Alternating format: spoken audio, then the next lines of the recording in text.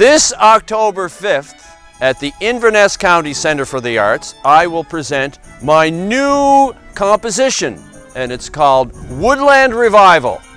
And it's a long story, but I'm going to make it real short. And it's all about the diversity of our forests and my concern that we're cutting too many trees too fast.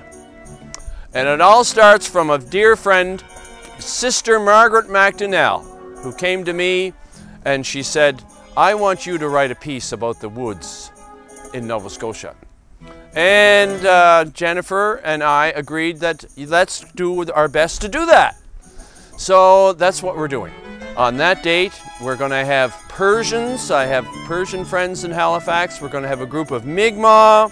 We're going to have a guitar ensemble, a string quartet, myself, percussionist, an electric bass, and we are going to start the music indoors. And then we're going to talk about the trees. We're going to be doing all kinds of music, and then we're going to go outside. We're going to do some of the music outdoors under the trees. And at the Inverness Centre there is the perfect venue for that.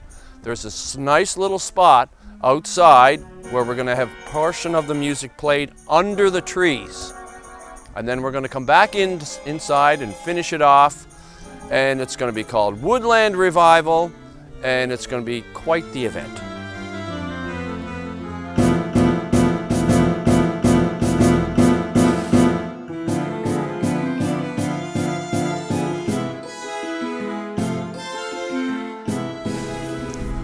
Well, it was just last Christmas that Jennifer gave me a gift.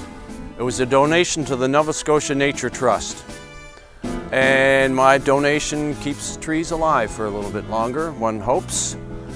And I broke down and cried because I realized that it means something to me. It matters.